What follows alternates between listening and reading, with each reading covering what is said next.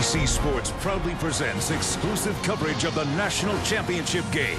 It's the grand finale of the Bowl Championship Series.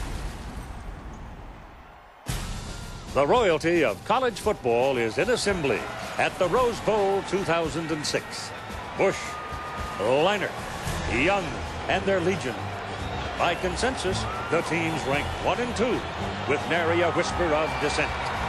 The site for this ultimate showdown in college football is one of the famed arenas of sport, the Rose Bowl, where the festival of postseason play was started more than 100 years ago in the city of Pasadena, California.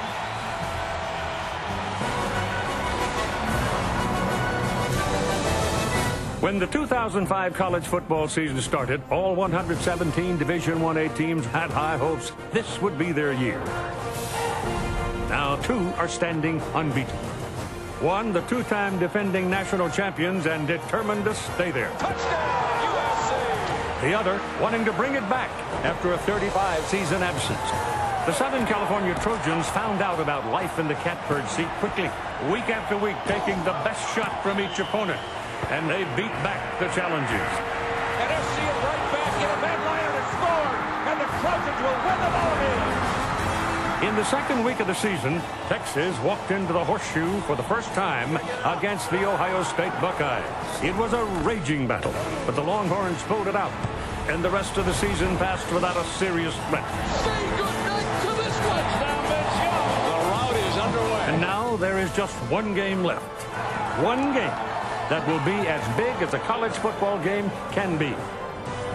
The Southern California Trojans and the Texas Longhorns for the national championship tonight on ABC Sports.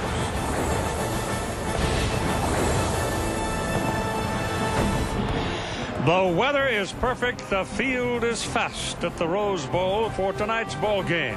This telecast available on ABC in high definition by DLP Picture Technology.